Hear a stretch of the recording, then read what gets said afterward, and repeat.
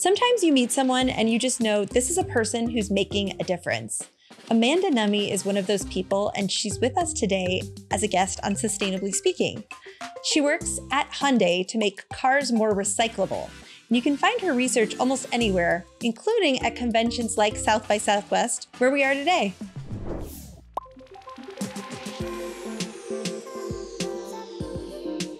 Do you want to tell us a little bit about what you do? Sure. So I'm a senior Polymer Materials Engineer at Hyundai, which means I'm responsible for all of the plastic components in North and South America.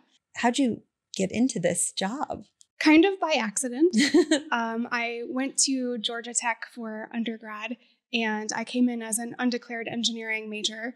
And we went through an Engineering 101 seminar where each of the engineering disciplines came in and told us about what it was like to work in that field.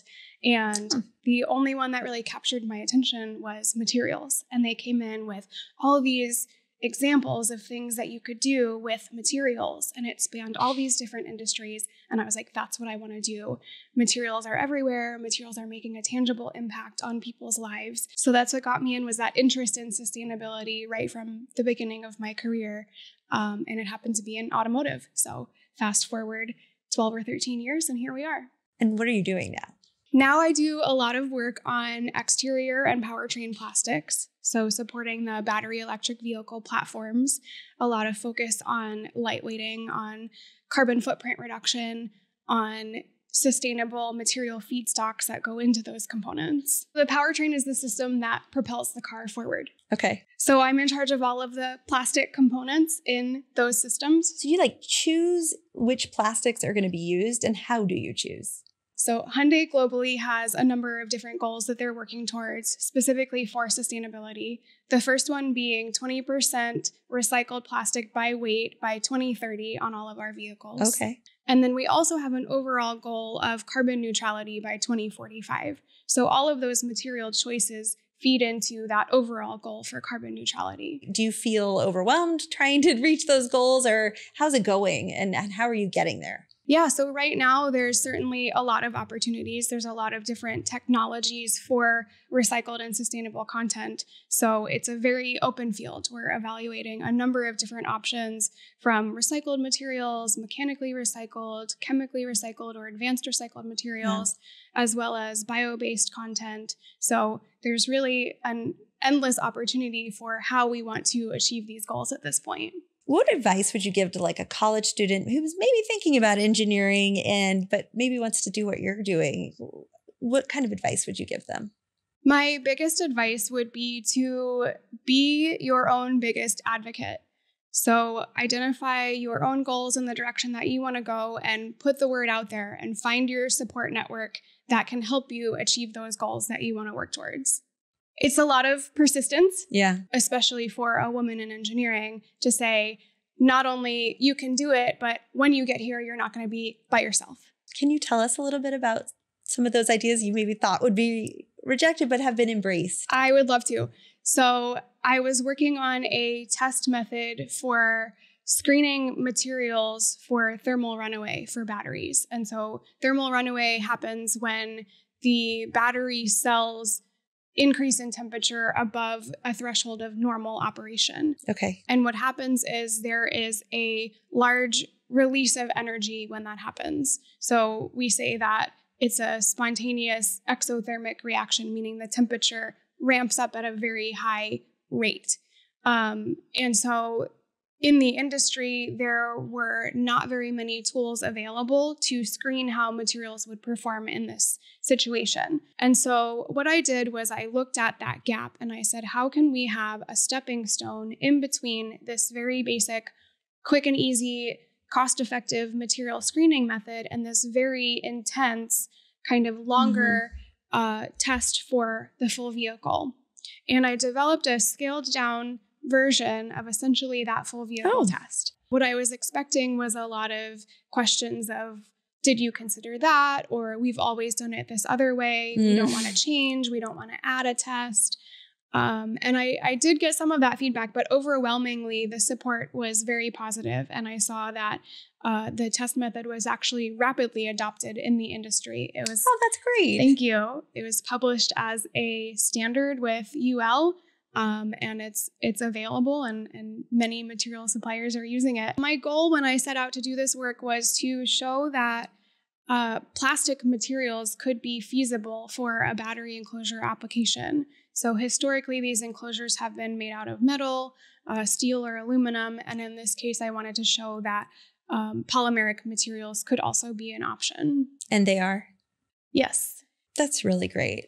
And that's great to hear the industry has accepted this, and you've really done some groundbreaking work. What other challenges are you really tackling right now? One of the other projects that I'm focusing on right now is the truck bed for the Hyundai Santa Cruz vehicle, which is an open bed. We call it a sport adventure vehicle that launched in 2022. And so one of my projects was to do a collaborative project with our engineering design department to improve the quality of the parts, reduce the weight, reduce the cost, and of course, have some sustainability wins in there as well. What kind of evolution, since you've been working on this, have you seen in plastics, in automotive, and I guess sustainability in automotive? One of the big shifts that I've seen is moving towards composite materials. So plastic materials that have some reinforcement in them, whether it's glass fiber or carbon fiber, or even in some cases a natural fiber reinforcement.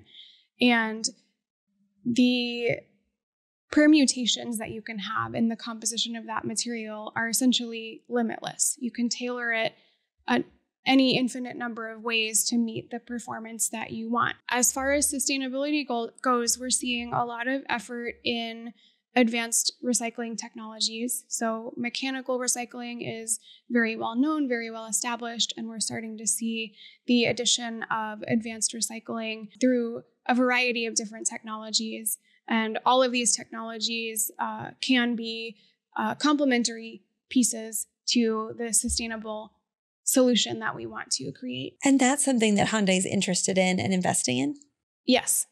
So we have a timeline for the goals that we've set out for recycled content that includes short-term goals that are more on the mechanically recycling side, with more of the commodity resins, and then a midterm goal that encompasses some of those more advanced recycling technologies. What do people need to know? Advanced recycling is not something most people know about. It seems like a key aspect to these goals and to other goals that are sort of on my radar. What needs to happen? I know it's something that needs to be kind of scaled and it's in its infancy, I think. What needs to happen from your perspective to get you all further, and probably everyone else further as well? Yeah, I think early adoption is going to be key. It's one of those cases where the scale is driven by demand. So the more we see customers embracing sustainable content, the more we're able to pursue the development of those technologies. Mm-hmm. You guys have been learning a lot as you go through this process. What can be applied to other industries? There are two key lessons that I want to highlight. The first one being that we have an opportunity to be very proactive and to collaborate early in the design process. The second part that I would like to emphasize is that there can be a right material for each place. So thinking about the appropriate and responsible selection of materials upfront in the design so that we can have recyclability at the end of a product's lifetime. So choosing materials that make it easier to recycle that stuff when it's all over. Yes. Makes everything smoother. Yes. How do you find those? Because I mean, in my head, I'm like, well, wouldn't they already have found them? But I guess not. Yeah, so there are materials that are easier to recycle than others with the technologies that are available now. And there's two big trends that are happening in design. One of them is moving away from the vast number of different materials that we use in assemblies. So right now, there can be many different materials that are all put together in one complex assembly, and they're very difficult to separate out and to sort out. Because you have to take them all apart. Okay. Exactly. And it becomes a very manual process where you have potential contamination of those different feed streams. So being able to design with a fewer number of materials, we call it mono-material design, choosing one material that you can make an assembly out of, simplifies that process. The other trend is designing for disassembly, making it easier for the dismantlers at the end of the line to be able to quickly pull the parts off the vehicle so that there's not a big time and labor investment in recovering these raw materials. Probably makes this all a little bit more economically feasible as well. Yes. What innovations are making cars more recyclable? Designing for recyclability sounds like one. So I think we tend to have this mental image of junkyards with old vehicles stacked up, and people go in and they pull parts out to repair their own vehicles. And that's part of the end of life story. But what happens after that, once there's no content that can be feasibly reused off those vehicles, is that they're actually shredded and they're put into a landfill. So all these vehicles that reach their end of life are ending up in the landfill as waste material that we are not able to recover. So there's a big effort going on right now in being able to recover those materials once they've been shredded before they end up in the landfill, and being able to recycle this now mixed up lot of all the materials that are in the vehicle and being able to produce something usable out of that recycled content. Are you satisfied with the pace that those efforts are moving along? They could absolutely move faster. Yes. And it goes back again to the dismantling process and the ability to move high volumes of material through these facilities. So technology improvements like sortation, like traceability and documentation, so we know what we're getting in the door and we know how to better handle those materials, are all going to help that process move more efficiently. One of the things that I'm very passionate about is biomimicry as a design thinking methodology. So looking to how nature solves engineering problems and then emulating that in the human design space. I'm actually very inspired by Leonardo da Vinci. He was an inventor and sort of maybe an early biomimic. And what I liked about him is the cross-section of the artistic mind and the inventing mind, and the ability to think about problems in a new and different way, and to put those ideas out into the world. So for example, if you were looking to improve the impact resistance of something like your car door, you would look to nature and you would say, what examples in nature exhibit good impact resistance? Yeah. And you might come across things like beetle wings or like tree bark, and you could study those and say, what is it about those examples that impart good impact resistance? Is it the material composition? Is it the structure of how it's assembled? And you can distill those design principles and use them to design your car door to have those same properties.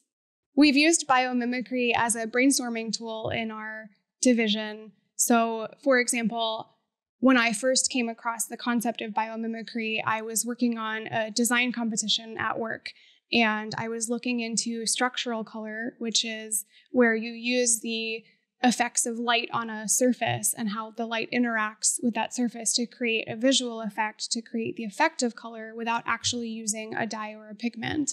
And so I was studying beetle wings and the way that they can have this very bright silver metallic effect just from the way that the material is layered without actually having any metallic or pigmented component to it. Oh, cool. And so this idea of structural color is something that is being developed for the automotive industry and for coatings and paints in general. Okay, I'm going to read you a quote that I read that you said, in my opinion, there's no such thing as an unrecyclable material. There are just materials that are traditionally not dealt with in standard recycling processing. Tell me more. So there are some materials that are easier to recycle than others. And there are some designs and constructions that we talked about earlier that are difficult to recycle, with being able to separate them out and separate out those feed streams. So it's not a question of materials that can't be recycled. It's just a question of complexity sometimes. And so the idea that if we put our efforts and our thinking towards a particular material that we want to solve, there's no reason why that raw material itself can't find a second use. Maybe all of us would like to see that. Amanda, thank you so much for being here today. I know it's been a long day. I appreciate you. I appreciate the work you're doing. I can't wait to see what you come up with. I feel better with our cars in your hands. And thank you for being here. Thank you. Thanks again for joining us on today's Sustainably Speaking. Don't forget to subscribe, and we'll see you again soon.